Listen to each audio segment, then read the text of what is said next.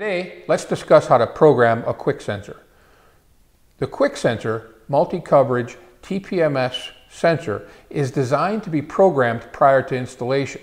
Using a simple programming tool, you can pick the year, make, and model and have it fit the application that you're working on. Power the tool up, select Program Sensor, scroll to the QWIK sensor. Today we're going to select a Chevy Equinox, model year 2012, and we're going to create a new sensor.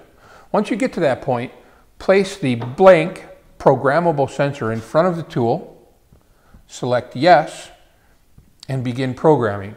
Right now, the tool is transmitting the appropriate software to fit on the 2012 Equinox to the sensor that's here in front of us. The software is being uploaded, and momentarily it will confirm that the sensor has been programmed. Once the sensor is programmed, it is now ready to be installed in the vehicle.